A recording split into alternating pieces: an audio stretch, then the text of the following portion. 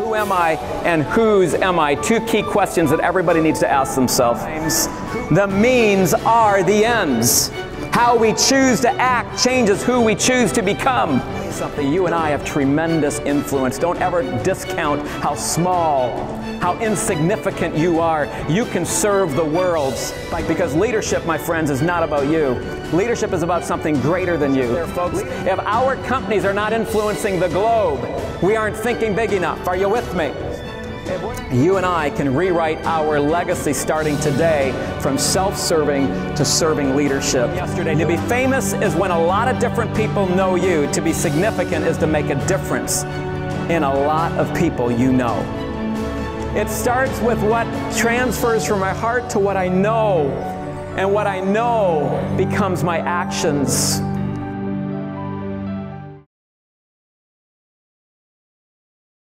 Please, with energy in this room, stand up on your feet one more time. Welcome to the stage, Luke.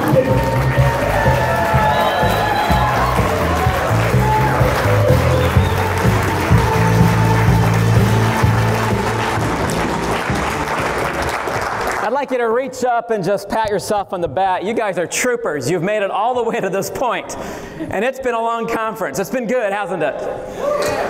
I want to take you back a number of years, about 19 in fact. Some of you were a figment in your parents' imagination back then. We got some young folks here, which is great.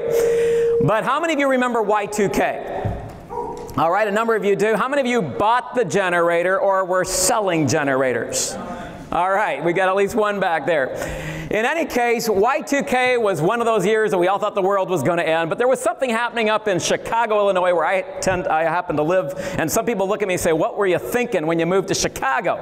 But I'm from Canada, and I love the Great White North, and we sure love Chicago. We're empty nesters, believe it or not. We have 3 kids in college, and we are loving it. So you're all welcome to visit us sometime, just not everyone at one time, okay? And you may not want to come when it's cold, like right now. But Dave, you said it was going to be hot down here when I came, and I haven't found it yet like that. But how many of you are enjoying Sarasota? It's at least a great place to be here in the wintertime. In any case, Y2K, big leadership summit in Chicago. A large church up there by the name of Willow Creek holds this once-a-year summit. And on Y2K, that was the time of Bill Clinton's legacy buster. Okay, does anybody remember the Lewinsky scandal? All right, so right around that time, with the Lewinsky scandal, a pastor was brought into counsel of the president, kind of help him through that whole process. And that pastor also happened to have a summit, a large leadership summit in Chicago, and decided to invite the president to come and join him on the stage at his summit and interview him on leadership. He said, I'm going to take this opportunity, and he did not tell his team about it. He got in trouble with the church world, obviously, because Mr. Clinton was not very popular with the church world and a couple thousand leaders in the room when he brought him in. So it kind of sucked the air out of the room. But he came up on stage, and the pastor asked him a number of questions. The first one was, Mr. President, when the American people see you walk into church Sunday after Sunday with a Bible under your arm, they believe you're doing it, especially the evangelicals, are doing it for political show. Would you like to speak to that? Nothing like throwing a hardball at Mr. President right off the bat.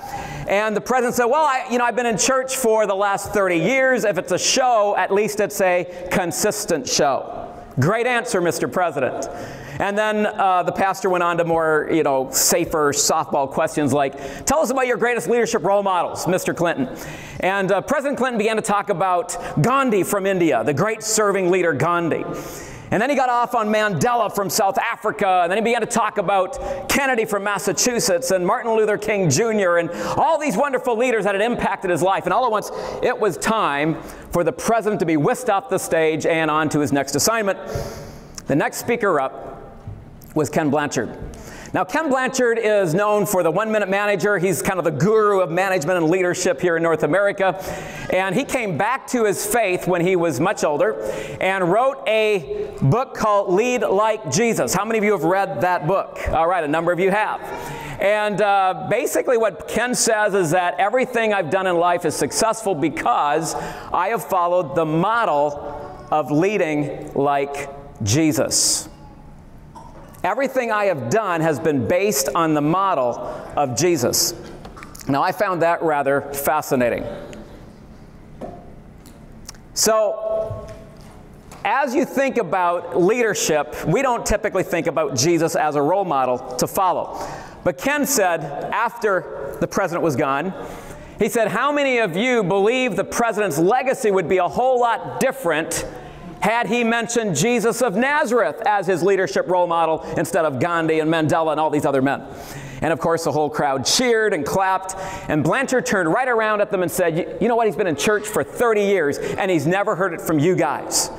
Now, I realize we're a business conference, we're not in church world right now, but a lot of times we relegate Jesus to church world. We don't let him get into business world.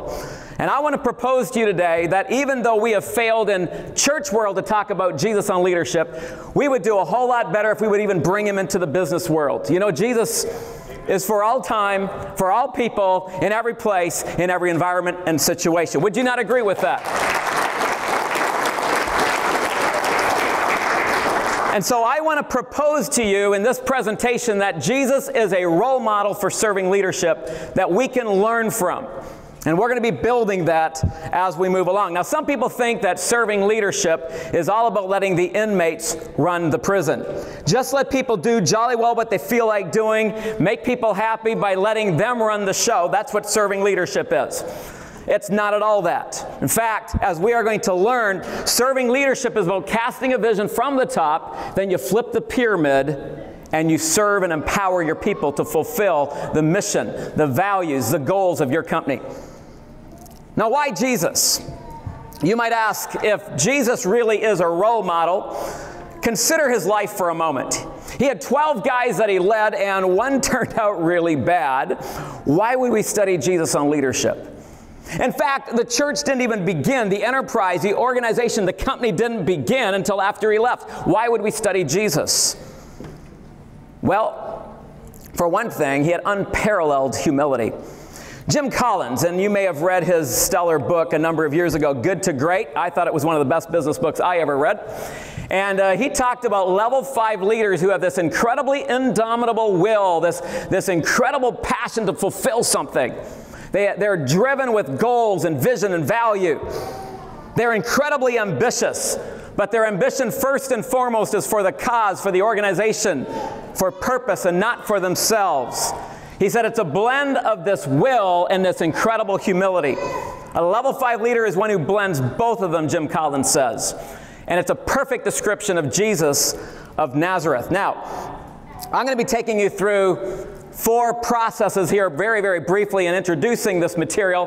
We're actually only going to spend time on the first one and only a little bit in the first one, which is beginning the journey. Beginning the journey. Now, beginning the journey is all about leading self. You know, the hardest person to lead, I believe Golden talked about this as well, is leading me, isn't it? I'm the hardest guy to lead in the room. And I need to learn self-leadership before I can begin to lead others. Leading a team and leading at an organizational level. Now, everything that I'm going to be sharing with you today is also found in my 4Q program, Serving Leadership 4Q 2020. And I'll be giving you more details about that as we go along. In fact, I'm not even that excited about selling a lot of my program today because I have so many people already signed up for the year. But I have a few spots left. If you're interested, you can see me afterward and we can talk about it. In any case, I don't know if you've ever been frustrated with leadership. I've had a lot of leadership frustration. When I started out leading an organization back in 1997, GTO, Global Tribes Outreach, not the old car that you all remember so well, at least some of you remember. But when I was starting to lead that organization, I remember 5 people on my first team that were in the room, and they were my friends. They were my friends. But the reality is, sorry. Let me get this up here again. The reality is, my friends, with them in the room, you could have cut the air in the room with a knife. The tension was so thick. Why? Because I had a wonderful plan for their lives.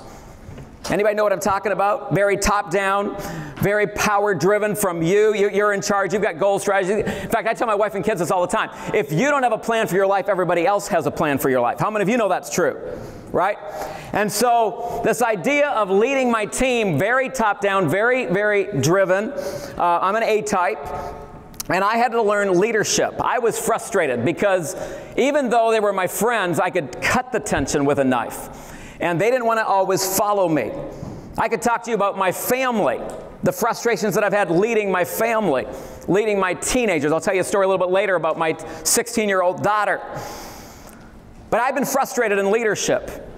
Well, I began to meet with a mentor, Dr. Jim Shockey from the Southern Baptist. We went out for breakfast at JJ's every once in a while, and he began to teach me about leadership. In fact, he invited me to an encounter called Lead Like Jesus with a bunch of guys from Wycliffe, guys that study language and just scary people, okay? Those that have degrees out to wazoo and know how to speak in multiple languages. But I went to this event, and my leadership began to change. In fact, a year later, one of our staff guys said, "Luke, you now listen to us."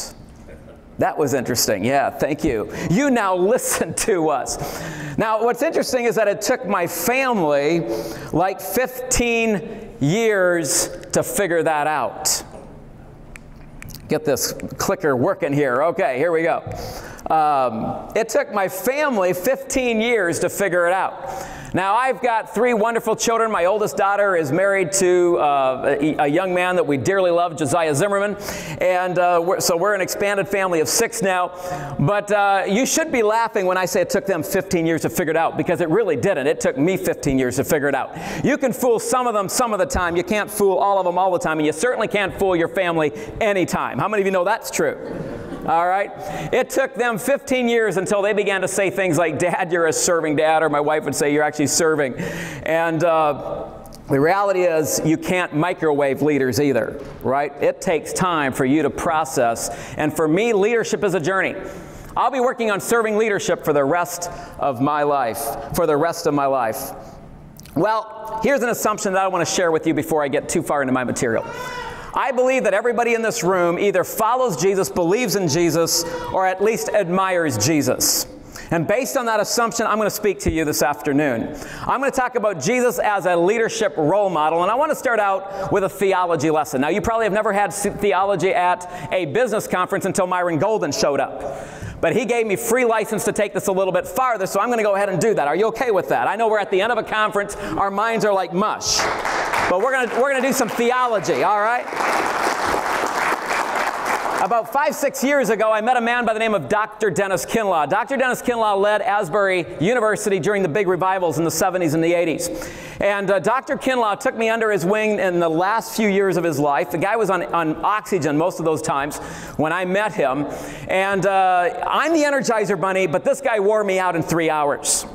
He would pour into me. And one of the most important things that he taught me was what or who God really is. Now, here's something we need to know about God. First of all, Voltaire, the great atheist, once said that we have remade God in our broken image. See, the reality is, folks, that God has made us in His image, and then we repay Him the favor by remaking Him in our own when we don't understand who He is. A.W. Tozer once said that the most important thing about you and I is what comes into our minds when we think about God. It's the most important thing. Everything else will fall on that concept of who God is to us. Now, the reality is that God is a Trinity. We all know this. God the Father, God the Son, God the Holy Spirit. By definition, God is a family. God is all about the other. The Father was all about the Son. Listen to my son, right? And the Son was all about doing the Father's will. One of the reasons that we're messed up on Jesus today, folks, is because we interpret Him post-resurrection, and we ought to. Savior, Shepherd, Lord. But folks, pre-resurrection, Jesus is modeling to us that leadership is not about us. Jesus was not worshiped and adored. He wasn't a super leader. He was modeling to us a serving leadership mindset. And that, my friends, is the model for us here today, is we are pre-resurrection. All right? Do you understand that? And if we don't understand that, it doesn't make sense when we say lead like Jesus, because a lot of us go, man, lead like Jesus? Like, I can't be Jesus. He was God. Let me tell you something. Jesus did not come into this world wearing a t-shirt that said, I am, deal with it. He did not pull out a God card when things got really tough. Are you with me? He limited Himself. You and I can actually lead, love, and serve like Him. And when Jesus came to the world with extreme humility and incredible, indomitable will to fulfill His Father's will, my friends, He left us an example that leadership is not about us, but it's about something greater than us. And whatever we do, whatever business we are involved in, it's not ultimately about us. It's about making the world a better place. You and I join God in the redemptive purposes. We are involved in work. I loved Golden's definition on work. This is phenomenal, this theology we got from him. So I'm going to build on that just a little bit. See, here's what Kinlaw helped me understand. I had this really ridiculous question. I don't know if you've ever asked the question, why nakedness in the garden? So I have 3 kids, and we lived in Thailand. 2 of them were born there, and I remember getting them out of the bathtub, and they would run through the house stark naked, free as a jaybird, and loving it, and no shame. Anybody have kids normal like mine? And they were little sinners. Now, they were cute little sinners, but they were sinners, right? They grabbed the rails of the playpen, said, I'm the blessed controller around here. Life's about me. Feed me, take care of me, change my diaper. It's all about me. Anybody have kids like that? You know what I'm talking about. Self-centered little sinners, cute little sinners, naked little sinners, and no shame. So it didn't make any sense to me when Adam and Eve sinned that they had shame. And so I asked a lot of smart people. I asked my smart brother. I asked another guy by the name of Stan. I said, Stan, I don't get this. And then I asked Dr. Kinlaw, and he said, look, you understand something. Before the fall, there was no self-awareness. There was no self-conception. There was no self ad nauseum. There was no self. Adam and Eve were worshipers. They were completely focused outside of themselves. Now, this is powerful and important, folks, because when you and I were made in the image of God, God is all about the other. The Father's all about the Son. The Son's all about the Father. And the Spirit, when He comes, He will talk about the Son, right? About Jesus. And so we've got this entire concept of the Trinity being all about the other. In fact, the very act of creation was an act of others orientation. Are you with me? The very creation of this incredible protected place of pleasure, according to Golden. We were meant for the garden. We were meant to work. We were meant to create. It was an act of others orientation, and Adam is looking out at the animals, naming them, right? You remember the story? And what happens? Well, he kind of messed up. He gets, hippopotamus. He's got rhinoceros. He's got all these great names. And then, day 4 or 5, he gets down to one-liners. Cat, dog, pig. And so God says, we got to jumpstart Adam. So He brings, by day 7 or 8, it was just like whatever they're doing. Fly, right?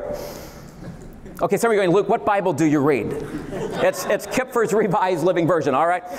So God creates woman. Wow, man, Adam's impressed. Like, whoa, this is incredible. And then just a little bit later, it's the woman you gave me. What happened? First, Adam is focused outside of himself, naming the animals, walking with God in the cool of the day. He's a worshiper. He's excited about this woman that God brings into his life. And then the moment that they bypassed all those other trees and went to that one tree, they focused on lack. What happened? Augustine calls this being curved in on themselves. In fact, that's Augustine's definition of sin. Incurvatus in se is the Latin term. Being curved in on ourselves, folks, that's when sin entered the world. I used to think sin was like rape, theft, murder, all those bad things that we talk about. But it's not. It's being curved in on ourselves. It's the opposite of serving leadership. It's being more about me than anything else. Up until this point, I'm sure Adam and Eve could have pinched themselves and said, yes, I exist. But the reality is they were worshipers. They were attributing value and worth outside of themselves. When you and I do business, we are doing it for the greater good of those that work for us, for the community. We use products and services to make the world a better place. We are serving this world through business. We are serving our people through business. We were made to be worshipers, to attribute value and worth on that outside of ourselves. Now you're going to look, boy, you're really preaching here. Well, let me dial this back in just a minute, because I want to take you to Romans 1:18 yet, because this is where Kinlaw finished it. He said, Luke, in Romans 1:18, it says that the wrath of God is revealed against all godlessness and unrighteousness. Now, there's 2 Greek words there. I'm not a Greek guy, but I learned 2 of them. And one is asebia, and the other is adikia. Godlessness is asebia, and adikia is, asebia is not worship, not worship. Godlessness, not worship, and adikia is not rightness.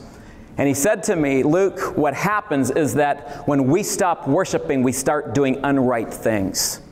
when we stop serving, when we stop valuing things outside of ourselves, we start doing things that are completely contrary to the way we were designed. We were designed to serve. We were designed to make this world a better place. But folks, you and I become curved in on ourselves. That's what original sin is. And what happens? Adam blames Eve. Eve blames the snake, and the snake didn't have a leg to stand on, and we've been saddled with blame ever since. And instead of serving, we become self-serving. Are you with me? Yes. I just gave you a theology lesson on serving leadership, and now we're going to get into the lighter stuff, because our minds are like mush, right? The theology of serving leadership is so important to understand before we get into this, because leadership, my friends, is not about you. Leadership is about something greater than you. Leadership is about making the world a better place. It's about serving our employees, serving our communities. And we're going to get to a great statement by Robert Greenleaf a little bit later on, the grandfather of servant leadership. Servant leadership, serving leadership. Yes, we are servants, but serving is a verb. We are here to serve a broken world. Leadership is not about us. And this is the one verse that kind of blows my mind. I don't know if you've ever come across verses that kind of just jar your circuits, but this is one of them. Whoever believes in me will do the works I have been doing, and they will do even greater works than me. Folks, Jesus had this entire concept of empowering his people, empowering them to do greater things than him. When you and I are true serving leaders, we are not about our own success. We're about ongoing success after we're gone. A true successful person is somebody who raises up successors. Somebody who builds a business that will outlive them, outlast them. Somebody who builds something that will go on to affect the world long after they are gone. Are you with me? Yeah.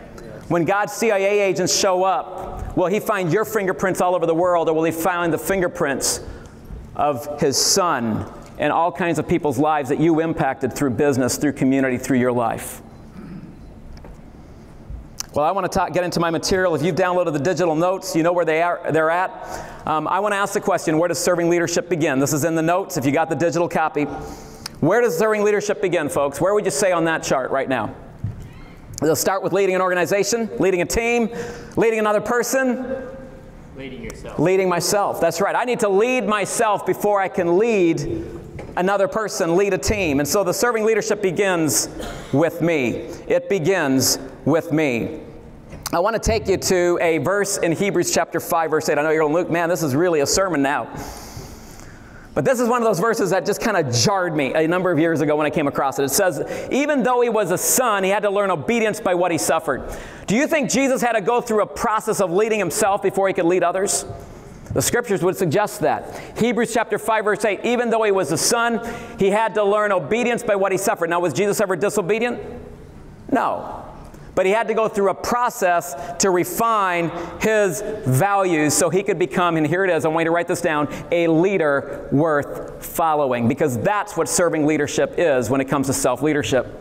Am I a leader worth following? A leader worth following. And this is going to take us now to Matthew chapter 4. We have the three great temptations. And folks, these three great temptations are temptations that every one of us can relate to. Before Jesus went down to the beach and called those guys to follow his first team, he had to go out into the wilderness and clarify his personal values to make him someone worth following. You remember the story. He was led out by the devil he was led by the devil in these temptations. 40 days he had been fasting. He's hungry. The devil comes to him and says, if you are the Son of God. In fact, every one of the temptations is prefaced with if, because it's an identity point. Who am I and whose am I? Two key questions that everybody needs to ask themselves. Who am I and whose am I? Clarifying my personal values makes me someone worth following. Now, this first temptation, turn stones into bread. I'm telling you, when I first read that, I'm like, I can't relate to Jesus on his temptations. I've never been so hungry that I've come home and I've been walking up the driveway kicking the stones going, man, I wish I could turn them into M&Ms. Has anybody ever been that hungry? No, so I can't relate to that temptation, so I want to go to the next one. But what if there is something deeper for you and I to clarify as leaders here today in leading ourselves? What if this is all about denying instant gratification? Denying what I want in the moment for me so that I can serve a higher purpose. Serving leaders deny instant gratification because they live for something greater than themselves. Oh, I could do that. I could use people. I could use the business that I've got. I could run over people to accomplish what I want to get done.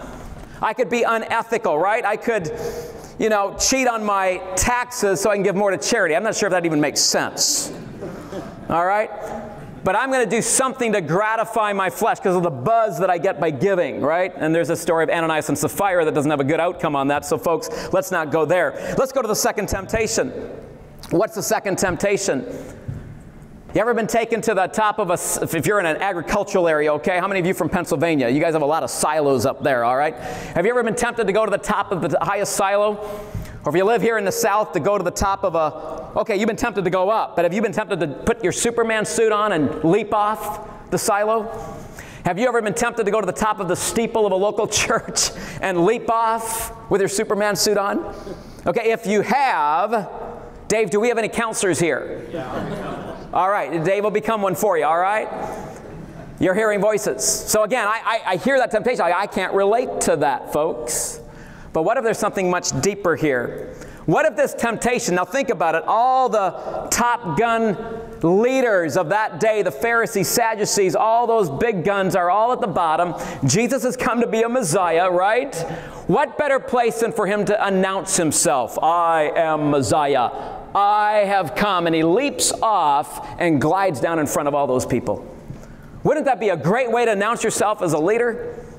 And Jesus said, no, I will not. And here's the lesson for us. Use my God-given talents, gifts, and abilities for my glory, but for his glory. I will not use my business. I will not use my talents on the stage, off the stage, whatever I'm doing as a salesperson for my glory, but for his glory. This business is about him. It's about making him famous, not me famous. Use your God-given talents for your Father's glory. And you see this over and over and over again. I've not come to do my will, but the one who sent me. And Jesus would sneak away from the applause when they tried to make him a king. You see, Jesus denied instant gratification, and he used his God-given gifts and abilities for his Father's glory to become a leader worth following. A leader worth following. You know, a lot of us, we use our leadership to stoke our ego. And I want to give you a new definition of ego. This comes from Blanchard and Hodges in their book, Lead Like Jesus. A lot of us use our leadership and our authority and power and influence to edge God out of the equation. But Blanchard and Hodges suggest that you and I ought to use our ego to exalt God only. Isn't that a great redefinition for ego? To use our leadership, to use our business, to use our serving to exalt God only. There's your new definition for ego. Exalt God only. What was the third temptation? Satan sneaks up to him and says, hey, I'm going to give you all the kingdoms of the world if you bow down and worship me for 3 seconds. Here's the contract, sign the dotted line, 2 seconds on your knees, Jesus, and you can have it. I know why you came.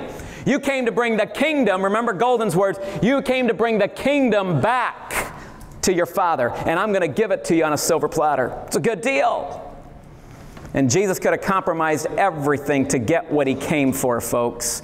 What's this temptation for you and I? If you and I want to become a leader worth following, we have to deny not only instant gratification, deny using our God-given gifts for our glory, but for his glory, and thirdly, to not take shortcuts to success. You and I are tempted on a daily basis to use our abilities, talents, everything we've been given, all the opportunities we've been given for our glory. The end justifies the means, people say. But do the ends really justify the means? In Seth Godin's words, he says, is it worth lowering your standards and giving up your principles in order to find a better outcome? Godin states this, he says, many times the means are the ends. How we choose to act changes who we choose to become. The way to choose to get to where we're going defines what it's going to be like when we get there. How many of you remember Bernie Ebbers from WorldCom, or Kenneth Lay from Enron? These guys were incredible, well, I don't know if I'd call them incredible leaders. They had incredible companies, they had incredible influence. But they raped their companies. They raped the retirement funds of all their people. And what a lot of people don't know about Kenneth Lay and Bernard Ebbers is that these guys were both Sunday school teachers. These guys were both supposedly followers of Jesus. Folks, let me ask you, do the ends justify the means? Do you and I become a leader worth following by following Jesus' model or by living by the world's model? Should our Christianity and church translate into business, yes or no? Yes. I think the answer is very, very clear. It's not about titles and positions. A lot of times in leadership we think, well, if I just have the title, if I just have the position, then people need to follow me. I've got a slide coming up here in a little bit that I think will make that point quite clearly. But it's not about our titles and positions. Now, there's nothing wrong with titles and positions, folks, but it's primarily about becoming a leader worth following. And Jesus became a leader worth following at an authority unlike everybody else because he conquered those 3 temptations. He came out of the desert in the power of the Spirit, went down to the beach, called those guys, and what did they do? They instantly dropped everything, their security. All right, their financial security, they dropped their families, they dropped everything to follow him because he was somebody worth following. It wasn't because he had a title or a position. Your title and your position will only take you so far. But are you a leader worth following? That's the key point when it comes to leading self. Becoming a leader worth following. The second phase is all about one-on-one leadership. This is where trust is built. You remember the story of Peter walking on water. Now, we always give Pete a hard time because he saw the wind and the waves, right? And then he fell down. But the reality is, he's the only guy besides Jesus that has walking on water on his resume. Just remember that, okay? And he probably had to walk on water twice to get back to the boat. So don't be so hard on him. But here's the key point. It took tremendous trust for Peter to put 1 foot out of the boat and into what was known as hell. All right? The Sea of Galilee, if you were a Jewish fisherman back then, you actually didn't know how to swim. You were a fisherman, but you always stayed in the boat. And the maelstrom would come up, the winds would start to blow, the storm would come up, and everybody was afraid of losing their lives out in the Sea of Galilee. You never went out in a storm. And Peter steps out into what they conceived as basically hell. He trusted Jesus, and as long as his eyes were on him, there was this incredible connection one-on-one. Folks, I want to tell you something. Trust is where it all is at. You know this, and I know this. You may have heard of Stephen Covey's book. The son of the Stephen Covey of the 7 Habits wrote the book, The Speed of Trust. How many of you have read that book? The Speed of Trust. You need to get that book, folks. It's an incredible game changer. We need to get back to doing business at the speed of trust. We need to get back to where we can trust people and do business on a handshake. How many of you are in on that one? How many of you enjoy all those mindless contracts and stuff you can never even understand, and all the lawyers have figured it out? We need to get back to being trustworthy, all right? And serving leaders can do that. They can build tremendous levels of trust. The third phase is all about building effective teams. Folks, I want you to look at this one very, very carefully.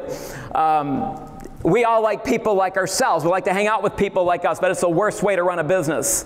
We don't want to have people around us that are yes people, right? Just do as I say. When I say jump, you say, oh, hi. You're not going to go very far in business, are you? You need a diverse team. I loved what Golden said about diversity this morning. That was fantastic. We're all part of the human race, and we need to welcome diversity. Jesus did that. He had this guy that was akin to an IRS agent. Remember this guy's name, Matthew, the tax collector? And then he brings in a guy that is a zealot, Simon the Zealot. What do we know about a zealot? Well, the zealots had this little sword strapped to their side. It was called a Sicarii. Okay? In fact, they were called Sicarii. You were a zealot or a Sicarii, which meant that you were a modern-day terrorist. You would try to slip up to a Roman centurion in a crowd, whip out your little Sicarii, stick them, and then melt back into the crowd. You were there to overthrow Rome, and Matthew was there to build up the coffers of Rome. Can you imagine those two guys putting their sleeping bags together beside each other at night? Jesus knew how to bring diversity together. He knew how to bring people together that believed in two different things, who would not normally get along with each other, and turn them into a lean, mean, teaming machine that would go out and turn the world upside down. How many of you want a lean, mean, teaming machine to turn your company upside down, turn your business world upside down? Yeah. You need to do it with diversity, and Jesus gave us a model how to do that. Jesus was a mastermind. The final and fourth phase is what we call organizational leadership. Organizational leadership, achieving effectiveness at a very high level. And this is where Jesus set the disciples up for that success. He went back to the Father, and the organization took off because of the DNA that he put into his leaders. Now, how do you achieve that? How do you achieve that? I believe by going deep with the few to impact the many. By going deep with the few to impact the many. How many of you have taken a stone and thrown it out into a pond or a pool of water, and you've seen that ripple effect? And that water spread out until the entire shoreline was affected by one tiny stone. Folks, your leadership is limited.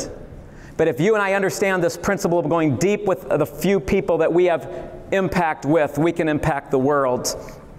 In your notes, if you downloaded the digital notes, you will see this diagram. Now, these numbers are not arbitrarily chosen, folks. The one represents whom? Jesus. He led himself. And then even among the 12 disciples, which we see as a third number there, he had influenced 3 out of the 12. Who were they? Peter, James, and John. Pete, Jim, and John, as Maxwell says. And then you've got the 70, the sent out ones, right? Luke chapter 9, he sends out the 12, which is local leadership. He says, go only to the lost tribe of Israel. When you get to Luke chapter 10, he sends out the 70, go to all the towns and villages of the global leadership there, folks. If our companies are not influencing the globe, we aren't thinking big enough. Are you with me? If we're not influencing the greater world and just our local community, we're not thinking big enough.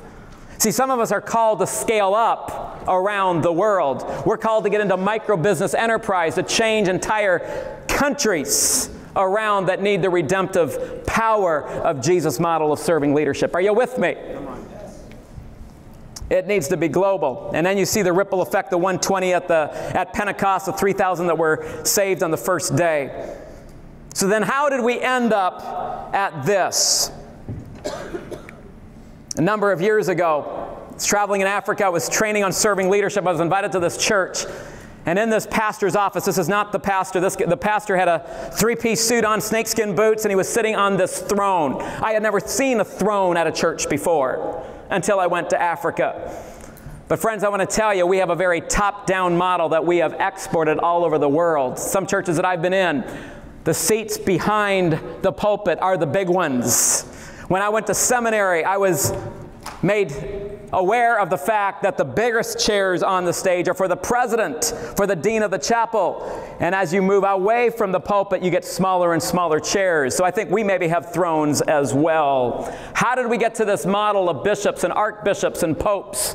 And we've got them even in our environments today. Not a serving leadership mindset, but a king mindset. And when we talk about kingdom, folks, we're not talking about kingdom in the terms of what God thinks of kingdom. Because again, we have remade God in our broken image. Chuck Colson once said, all the kings I know sent their people out to die for them. I only know one king who went out to die for his people. And I'm not suggesting that you and I'm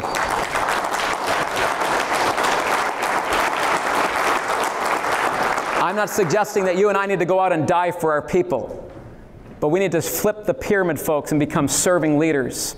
That we genuinely care for the employees, for the communities that we are in. My training partner and I have been traveling now to Africa for a number of years. And we started this organization. It's a nonprofit called the Reverb Network. We go deep with the few to impact the many. In Liberia, Cameroon, and Uganda, we've only trained 50 people, but those 50 have gone on to train over 6,000, and the movement is continuing. Our goal is to start serving leadership movements here in North America and around the world. This is what's going to change the world, folks. We can keep throwing money. Thank you.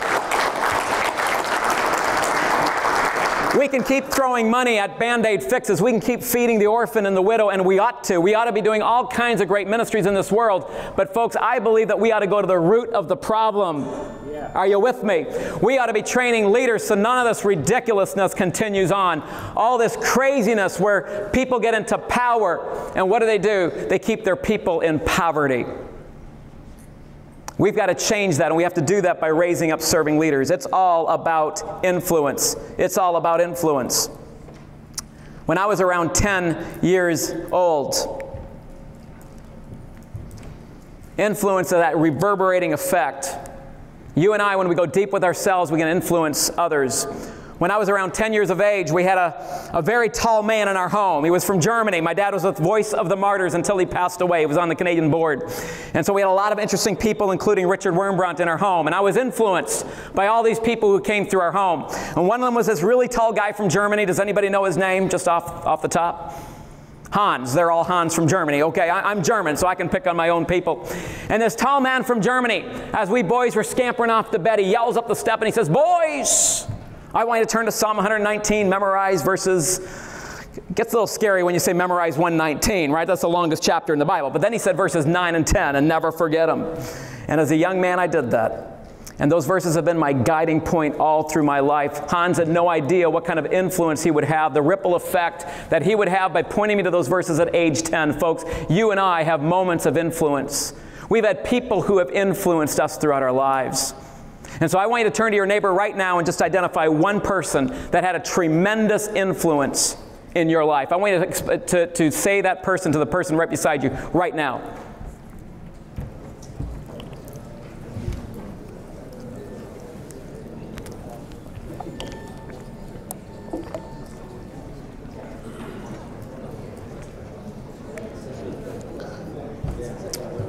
Probably many of you have mentioned maybe your mom or your dad, an uncle, a teacher. The next thing I want you to do, I want you to send a text message, get on a phone call before the night is out. And I want you to tell that person how much they influenced you. I want you to thank them. I did this a number of years ago, back in the days of snail mail. Does anybody remember snail mail? And I began to write letters to all the people who had influenced me, had impacted my life. One of those was Gene Erb, my grade 6 vacation Bible school teacher who believed in me. Somebody who in the choir, by the way. Anybody ever sing in a choir? I was a baritone, which means barely a tone. Okay, I'm not high enough for tenor, not low enough for bass. They give me about 3-4 notes every 4 songs, right? And Gene goes to the director and says, "Luke, the baritone needs one of my speaking parts." Now this gal could bring it. She was the orator of the choir. She had ethos and pathos and all kinds of os in her voice. She could reduce the crowd to tears. And she said, "I think Luke needs my speaking part." Now folks, I was not a speaker, but Jean helped encourage me. She believes in me. To this day, Jean is one of my greatest cheerleaders. She has influenced me. And she's just a regular house mom. And she is leading the world. Folks, I want to tell you something. You and I have tremendous influence. Don't ever discount how small, how insignificant you are. You can serve the world by going deep with the few to impact the many.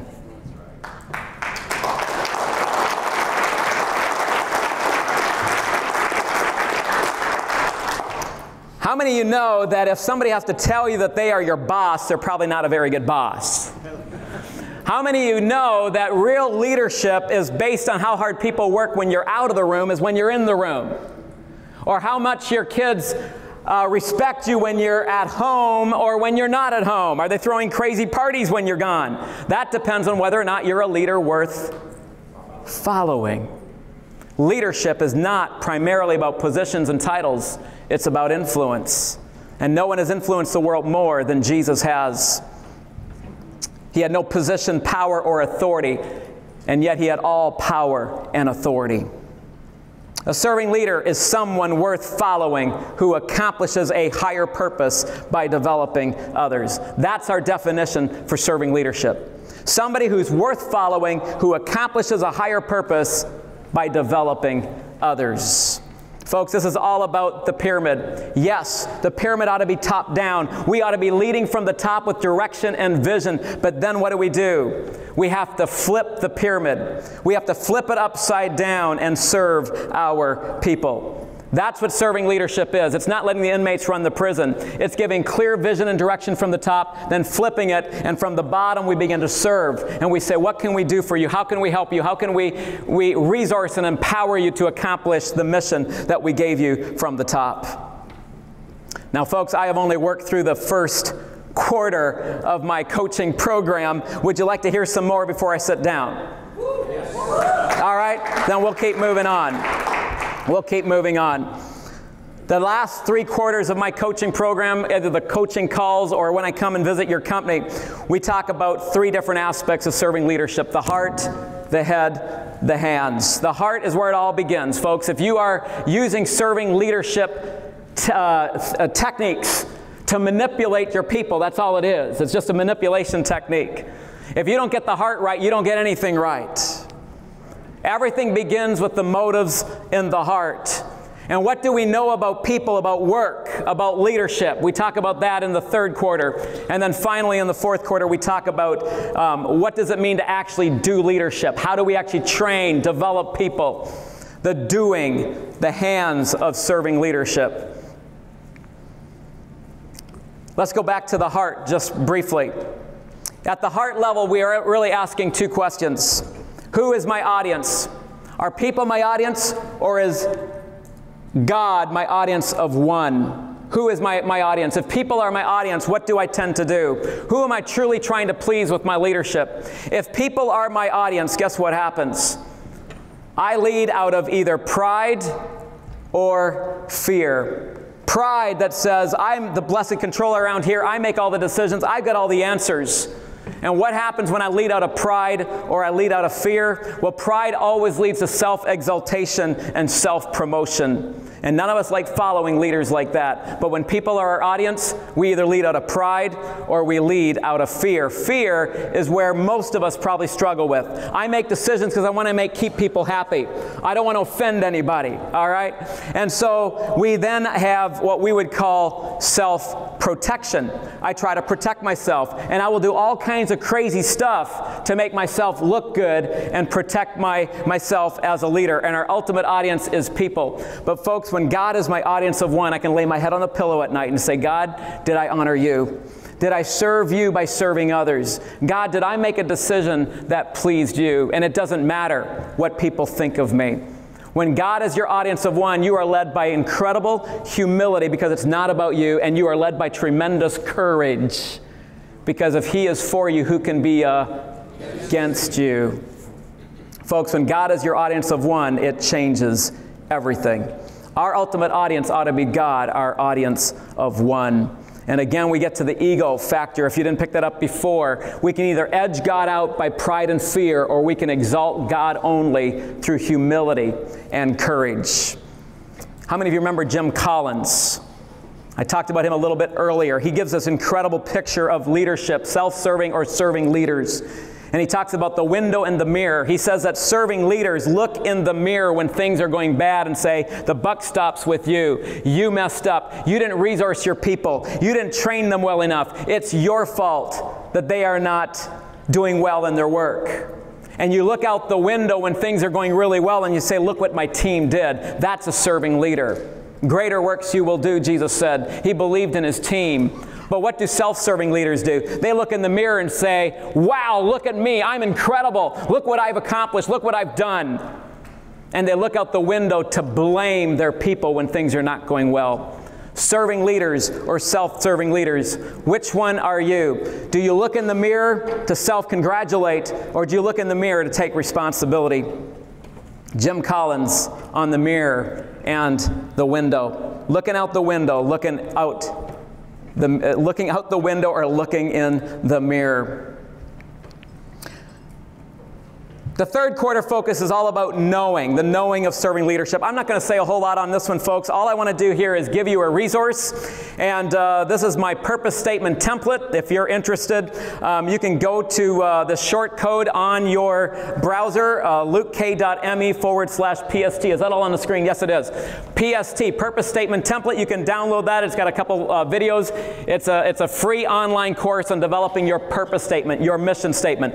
This is where we understand what we know, what we believe, and will help you guide you through your values, through your goals, the long-term, short-term, setting those in areas of your life.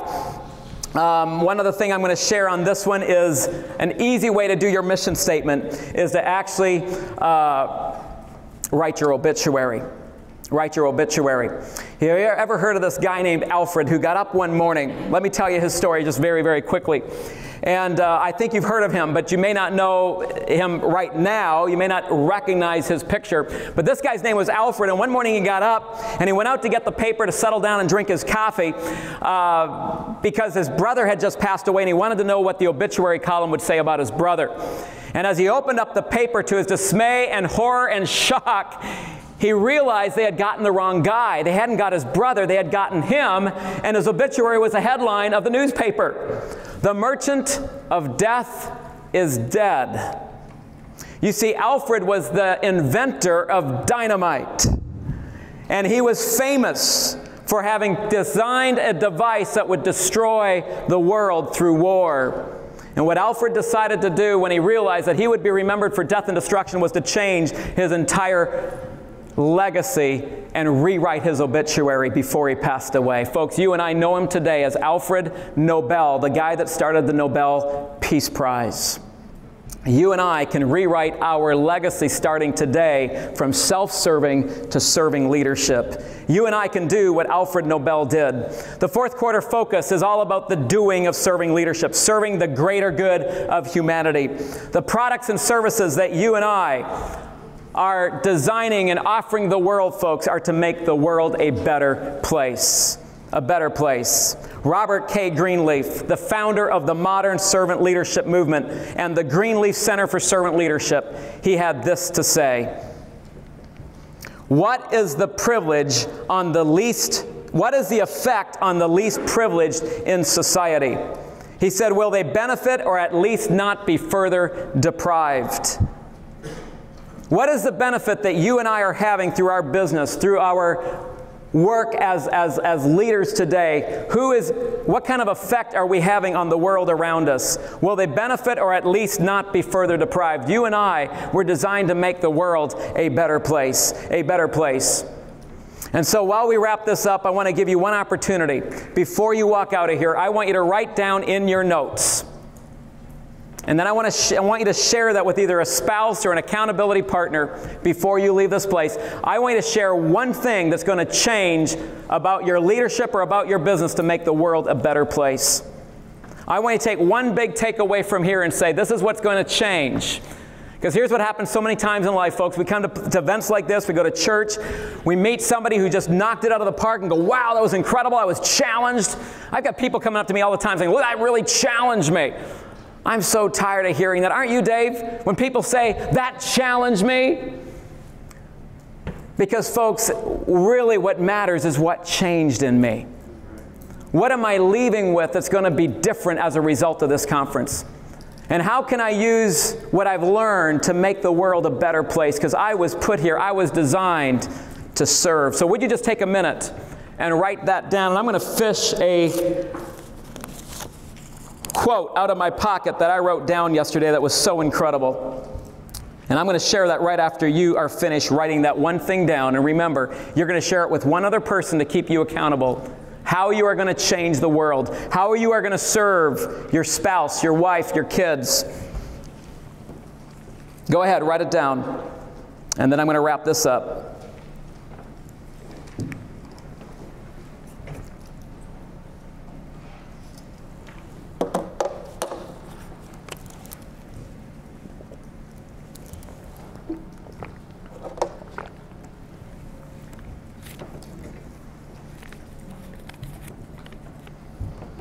If you are interested in my coaching program, I've got a few spots left for this year. You can see me at my table afterward back in the corner. And I will be happy to talk to you about that. Again, I'm not going to promote that from the stage. I know you've had a lot of selling going on, and you're probably kind of overwhelmed with all the amount of products and great coaching programs. So I'm not going to say a lot about that. Here's a quote that I wrote down yesterday. To be famous is when a lot of different people know you. To be significant is to make a difference in a lot of people you know. Dave Kaufman. Let me read that one more time. To be famous is when a lot of different people know you. To be significant is to make a difference in a lot of people you know. Would you give Dave Kaufman a hand for that, folks?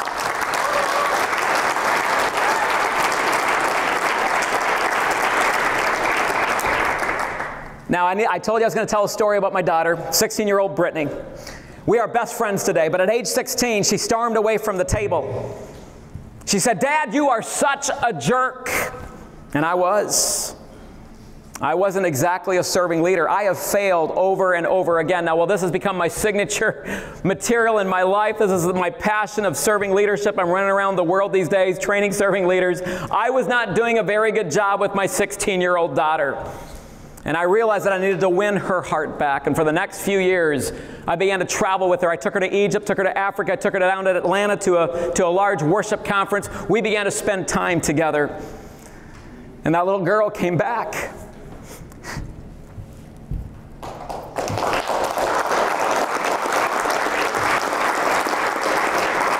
Leadership is hard work. If I fail with my family, I failed with everyone. Last year she got married.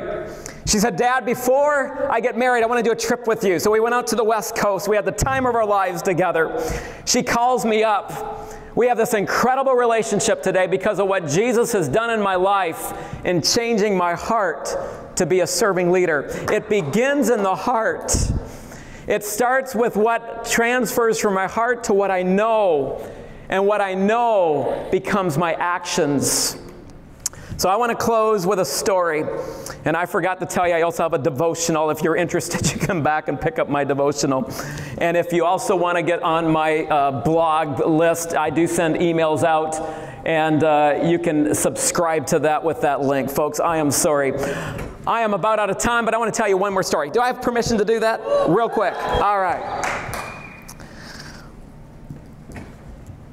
A shift in behavior is what brings about change. It begins in the heart, transfers to the mind, and comes out in our actions.